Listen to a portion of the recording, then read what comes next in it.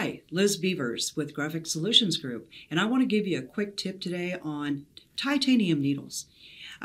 When we're using a titanium needle, it's on products that don't have any stretch and very thick and have a lot of layers. For example, this ball cap. We've got a seam, 3D foam, buckram backing on the back side.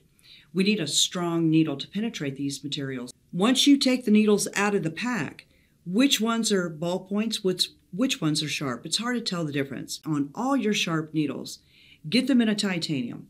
They'll be gold in color. Then, once you put them on the machine, you know which needles have the proper 80-12 sharp for these particular products. Titanium, 3 times stronger, has the durability, lasts longer, goes through the products. For more tips, come visit us on our website at gogsg.com.